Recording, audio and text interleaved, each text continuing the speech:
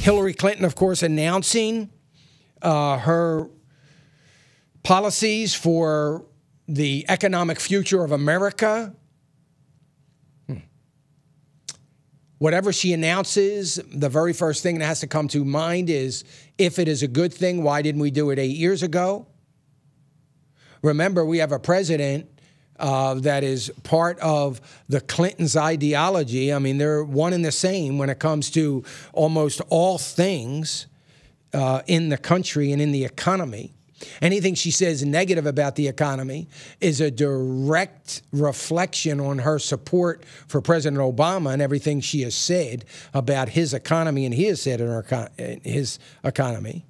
So she's going to have to be very careful about walking that very fine line.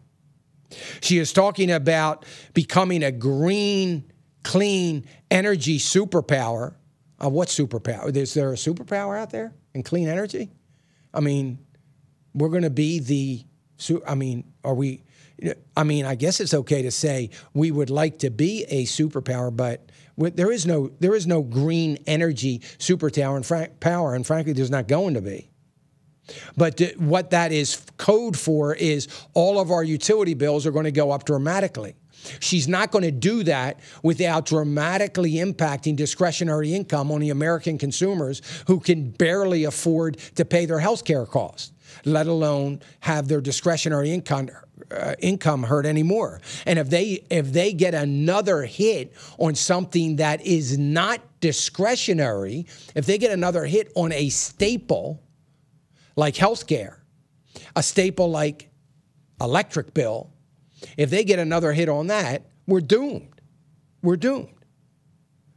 So we're seeing this. The Tax Foundation, a nonpartisan group, has already said that Hillary Clinton is going to cost a minimum of 311,000 jobs immediately, and that's only going to get worse. She wants to make big investments, I quote, big investments in new jobs. What new jobs? Is the government going to hire a whole lot of people? Or investments is code for spending.